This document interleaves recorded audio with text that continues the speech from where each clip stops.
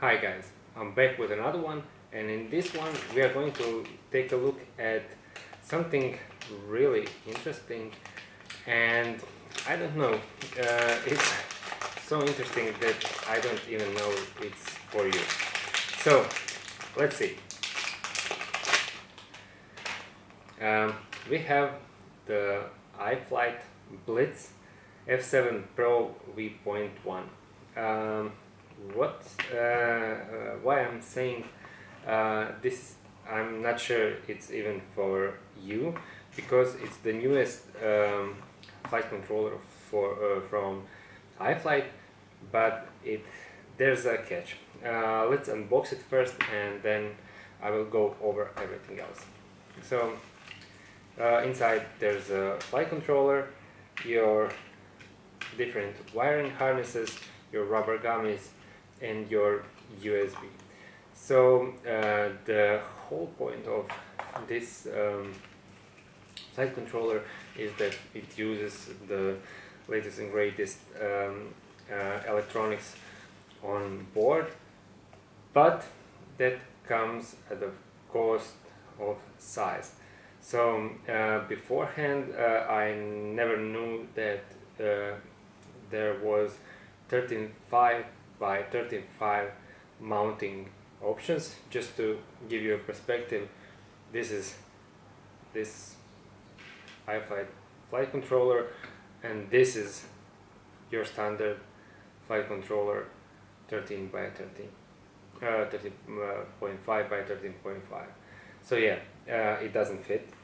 It doesn't fit any of the stacks. I mean, these hobby wings are standard what you would use in your racing quad, long range quad, freestyle quads. Even people use them. Two of these people use in cine lifters. Talking about the cine lifters, this flight controller is meant for iFlight's cine lifters, but also there's a catch with that, because there's no double ESC that can connect to that, and also to accommodate the mounting if you want to stack it, but there's also only one ESC that I will leave a link in the description, and leave a picture here, that is 35 by 35. So you can use this as oversized stack with that ESC. I mean, it's look beautiful, and it also has all the bells and whistles, but either you are going to build your own quad, make your own quad, and consider using 35 by 35 mounting for it, or I don't know. I read the specs on iFlight's cine lifter quad, and it uses 8 individual ESCs with some kind of PDB that it's not listed on their site, but maybe you can mount it like so and do the stack somewhere else. But there's also one more catch, but I will come to that a bit later on. So let's go over the ESC itself. We have the really nice, nifty isolation for all the electronics, so nothing is exposed. So all of your electronics are RF shielded. You maybe remember this kind of RF shields from VTXs that are protected from any electrical interference, so they are grounded everywhere, so you don't have any bits of flight controller exposed, but it's all really nicely shielded here. And also you don't have any pads that you can solder it on. You have just the plugs that are used for your peripherals. So talking about that, let's go over and see what we have here. So there's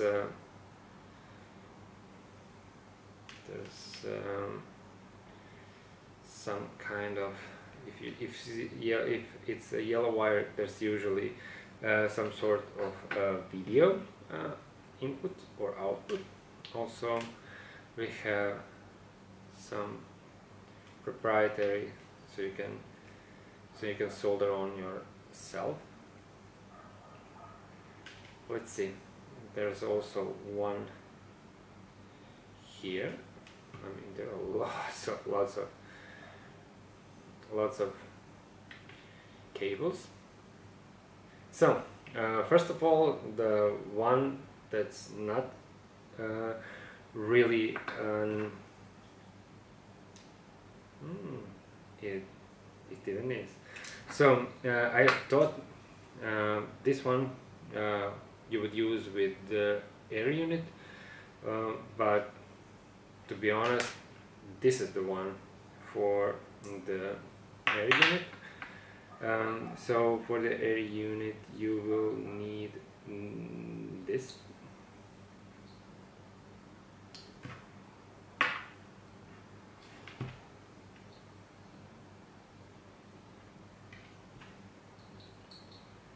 Sorry.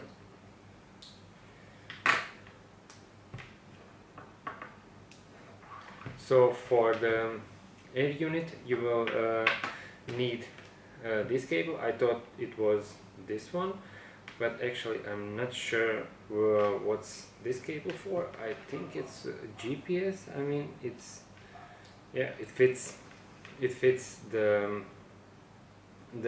slot for the GPS, and it has this convenient shield to shield the very sensitive wires for the GPS. So yeah, let's start over here. So we have ground 5 volt RX and TX for this plug here, and I'm pretty sure you will use this for your RX for your receivers and stuff like that. So if you use Crossfire or Ghost or whatever. This one is actually for your ESC, but there's a catch with this one, because there are also two, because you have pads here. So you have your ground VBAT motor 1 to 4 current and RX, and you have on the other side motors 5, 6, 7 and 8. So you will connect two ESCs to this flight controller, so you can power on your X8 stuff, signal lifters and so on. You don't need to split the wires or do anything like that. You have already eight motor signals, but also it's something for your iFlight flight ESCs. I'm not sure if they are using your normal ESC plugs, or they are using some kind of proprietary ones. Either way, you will need to solder on to any other ESC other than iFlights. We have I already gone over this here. This is the receiver pad, and we have LED buzzer here, and if you're running your analog, you will go to here. This is a 3-pin. Actually there is, but there isn't any. Well, that's kind of odd. So yeah, you don't have, maybe I'm missing something, you don't have the plug that corresponds to these are 3-pin, and these are all 4-pin plugs. But let me this also, and this is not the correct format. So either way you can do it, but it's not really meant for your analog stuff. It's also, this port is also just a breakaway for your USB, because it's the flight controller is usually stacked somewhere inside your build, and you can run your breakaway cable, breakaway USB out to the side of your usually large Cinelifter quads. So yeah, this is really interesting and really nice, because it has really nice components. The finishing and production of the unit is, I mean, superb. The whole idea of RF shielding the FC is, I mean, really nice. It's not needed usually, but it's good to have that on board. What's other standard feature is that you can connect 2 ESCs to this board without soldering with these 2 cables, but take note that these are some kind of proprietary iFlight cables and doesn't fit your standard ESCs. Either way, you cannot stack them with this, because the whole pattern is 35 by 35, not your usual 13 by 30 that has your ability to stack everything. Also, you have your air unit connectivity from just one plug. You have your nicely elongated cable to plug to your GPS to that according plug. And yeah, overall this is, I mean, really nice FC, but unfortunately I made a mistake and I thought it was just your standard FC, but it turns out that it's some kind of iFlight's proprietary thing that I don't know.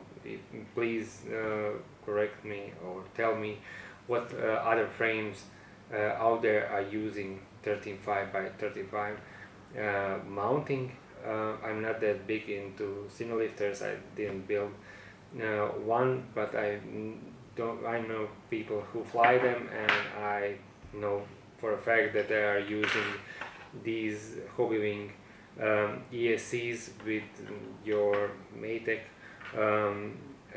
flight controllers that also have 2 plugs for the ESC jacks. It's just plug and play. I mean, it's really convenient to have something that you just simply buy and use on your frames that are already there. But yeah, I don't know, maybe it's just replacement part for the iFlight Cinelifters that are made available, or also maybe they will start a trend and other manufacturers will make 35 by 35 ESCs and flight controllers, so they can mount on frames and you can stack them. Unfortunately, I will not make flight video or setup video, because if you are buying this, then you already have iFlight quad or single lifter, and this is just replacement. If you're replacing that, you just go and into BetaFlight and do a dump, and just paste the dump to have your all the settings as you had on the ones before. For all of you that are brave enough to buy this and I don't know, make a frame for it, you don't need my expertise or my opinion. You will know already what you're doing. So yeah, this is overview, and yeah, a warning to all of you not to make a mistake as I did, to buy this and expect to get it airborne, because you probably don't have a frame or you don't have other parts for the stack. So yeah, yeah, that's all for this one, and yeah, see you in the next one.